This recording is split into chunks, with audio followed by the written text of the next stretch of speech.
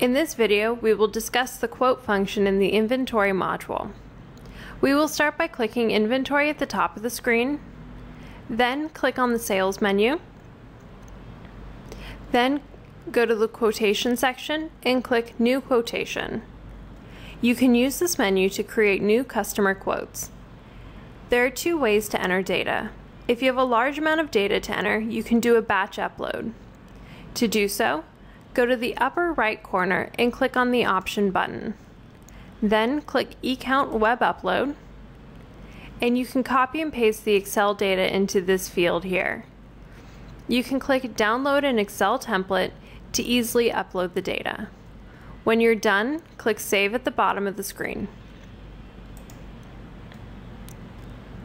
If you have a small amount of data, you can do manual entries in the screen you see here. This video will discuss manual entries. First, verify the date at the top of the screen is correct. Then, enter a customer.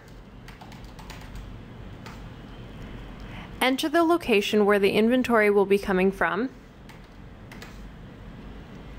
Then, select whether or not you'll be applying sales tax to the quote.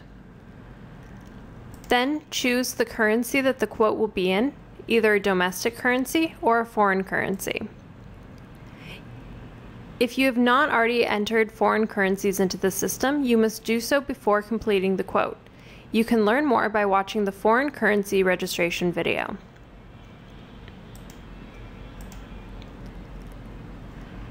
Now enter the item code, enter the quantity. As you can see, the price was automatically uploaded.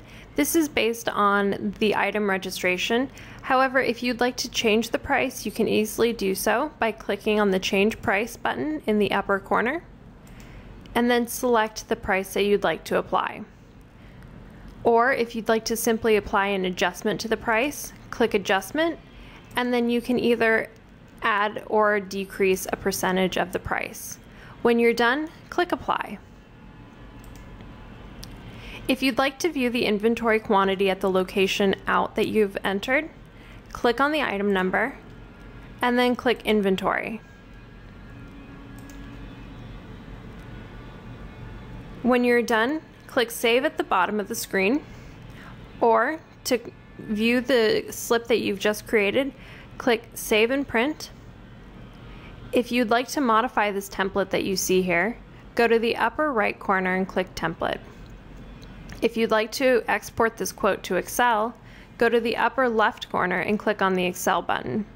If you'd like to email this quote to the client, click Email and you'll be able to do so.